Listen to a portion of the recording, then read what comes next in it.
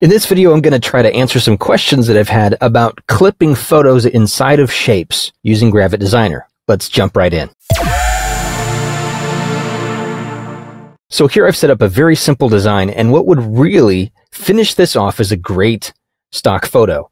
I have one copied to the clipboard, but what I want to show you is how to use vector shapes to clip images inside. For example, this circle. This is right where I want to put my stock image.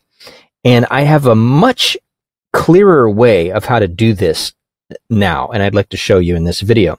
So I'm going to go ahead and paste in my image with a Control V. And of course, I want to put it inside this circle. So what I can do is just make sure that my image is on top of my ellipse or my circle, then hold down Shift, and with both of them selected, and I selected them over in the Layers panel. I'm using that Layers panel to really help me isolate the different elements on my canvas here. With both of them selected, I can just go up here and click the Clip button. And you can see that has clipped the photo inside of my ellipse. I can toggle down now the ellipse, and you can see the image is inside of that in the Layers panel. And that will allow me to move my image around inside of that shape without moving the shape itself. I'm going to back up and show you another way, maybe an easier way, a more clear way how to do this. All right, so I've got my image on my canvas. All I really have to do is use the Layers panel again to click and drag that image inside of my ellipse layer. You can see it highlights the entire layer in the Layers panel in that pink color or magenta. And if I just let go of my mouse button, it does the exact same thing for me as the clip button does, but maybe it's a little bit easier to do. You can clip multiple things into other shapes this way. So if I want to have this gradient rectangle here inside of that ellipse, I can just drag it, make sure it hovers over that and highlights in magenta, and then let go. Now I've got that gradient, which is still a rectangle inside of my ellipse, and I can undo that just by dragging it back out.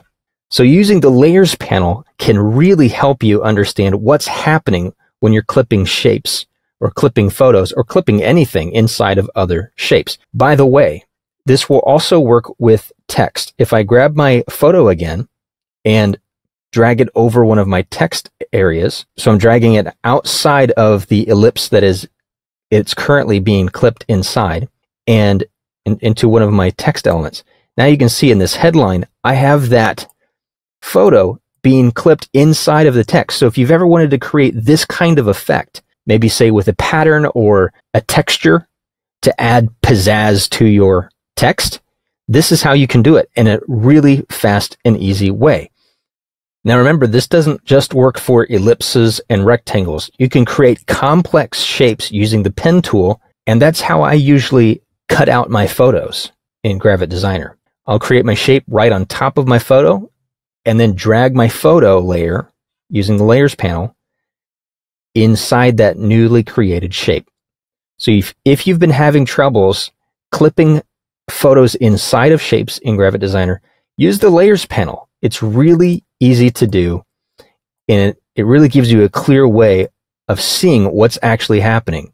I can hover over a shape, make sure that layer highlights in magenta, let go, and it's clipped inside of that shape layer for me.